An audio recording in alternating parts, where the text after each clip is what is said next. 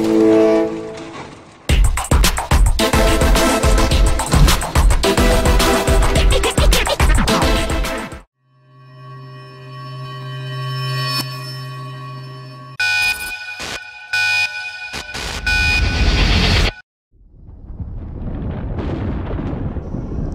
the year 2014, the U.S. Air Force admits they can control the weather.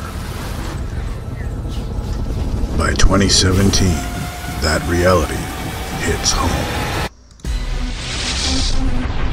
Take the red pill. Hey everyone, it's Red Pill here. I just thought I would do an update on Hurricane Irma because of all the hype I see out there and some people putting out models that don't seem to make sense. Now, the news organizations are only showing us predictions for the hurricane, for Hurricane Irma, using what looks like to be just the icon model. And I believe that only goes out to September 6th. If we look here on VentuSky, there are 3 models here, and I'm going to use the GFS model because it happens to be apparently included in the top 4 most reliable models. But the icon model, if we select that, it only goes out to the 6th. And this is seeming to be the model that the newscasters are using. And so it only shows Hurricane Irma going to Santo Domingo. Now, they may say that's just because they don't want to take chances on reliability, or maybe they're keeping it from you that the path has a more advanced forecast for some reason. I don't know. I guess they like to keep people guessing. So first, let me show you this. Let's go to Live Science. I went to go and look up hurricane season for 2017, and here's what they say. Officially, the Atlantic hurricane season starts on June 1st and will run until November 30th. In the Eastern Pacific Ocean, hurricane season begins May 15th and ends November 30th, according to National Weather Service. However, most of the storms hit during peak hurricane season between August and October on both coasts, according to the National Weather Service's Climate Prediction Center. That's fine. We'll take that as a given. That's probably pretty accurate. So now, if we go back over here to VentuSky.com, we take a look at Irma on the 6th, where everybody's predicting it to be. And then this is where you got everybody guessing that, saying that it might come down here and hit Texas again and hit Alabama or whatever. But none of the models that are here predicted going there. Actually, all the models predict this kind of a track here, which is going up into Virginia, North and South Carolina, and Georgia. And if you take a look at the GFS model, the GEM model almost agrees. The GFS model on the 6th has it in the same place. You go out 2 days to the 8th. Now they have it above Santo Domingo. On the 7th, I think it was down here in Santo Domingo. If you go out to the 9th, it's right at the edge of the Florida Panhandle. Okay, so the Floridians are probably going to see signs of this hurricane first. If you go to the 10th, that's when it's predicted to make landfall with Florida. And then the 11th, this is the hurricane danger zone right here on the 11th, according to this model. Now this could change because apparently this is going to change after the 12th.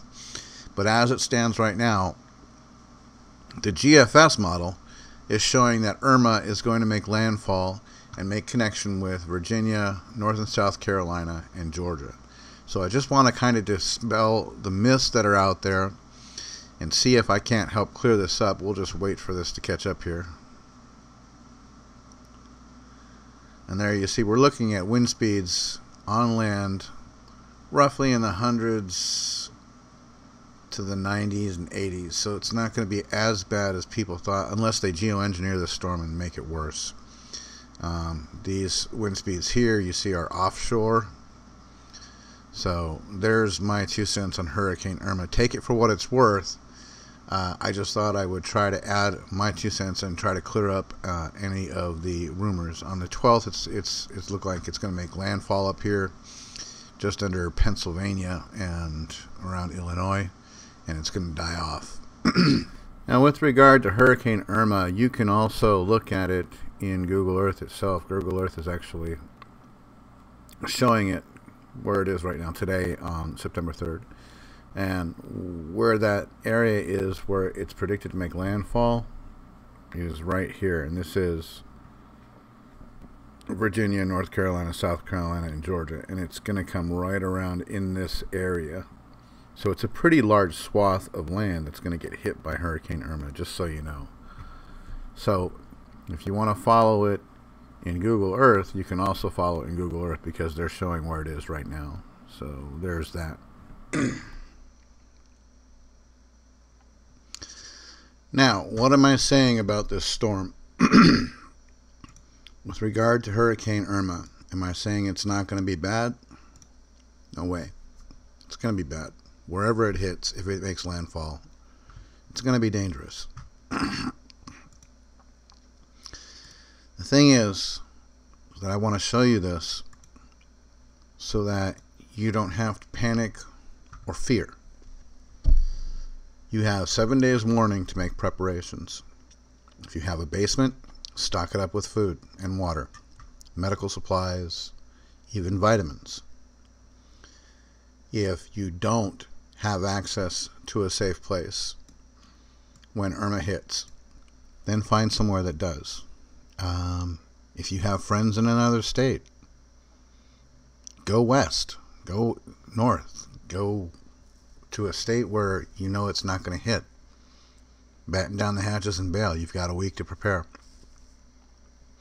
All I'm saying is that don't sit here looking at the news while they're telling you that the storm, eye of the storm, is just down here. This is where Jose is sitting right now, keeping you guessing because they don't want to give you any further information to predict where it's going to be.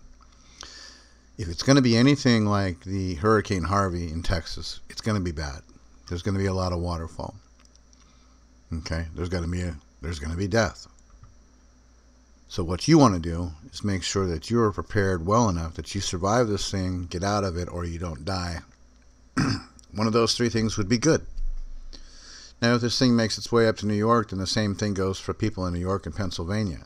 You should still prepare. Just because the eye of the storm doesn't look like it may come up there, if these people geoengineer this storm and make it move north, then you'll be better off for having had your preparations made for purchasing extra supplies. It can't hurt. It's insurance you can eat.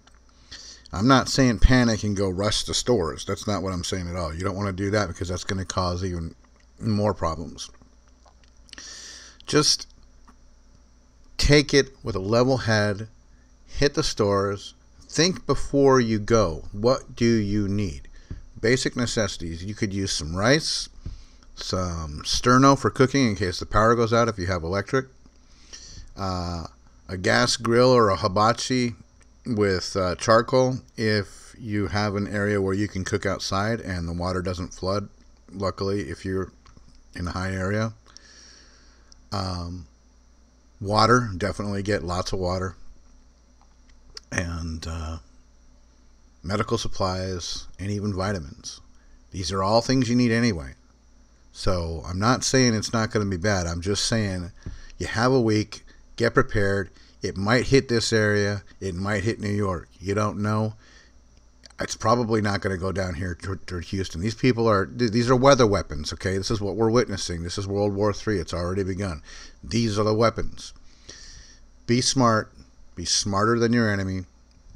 Prepare and get ready to withstand the storm. Literally withstand the storm, okay? Or just get outside of it so that you're not near it. That's all I'm saying. So don't be afraid. Don't let all the hype get you all nervous or paralyze you in fear and you do nothing.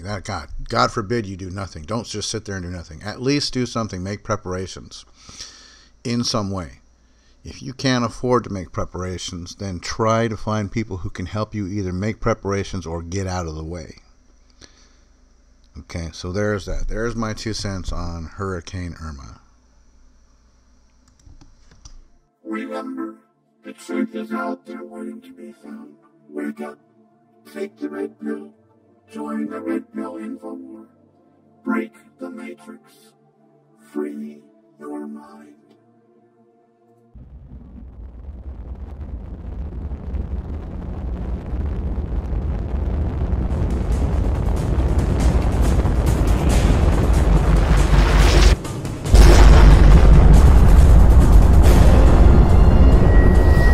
Take the red pill.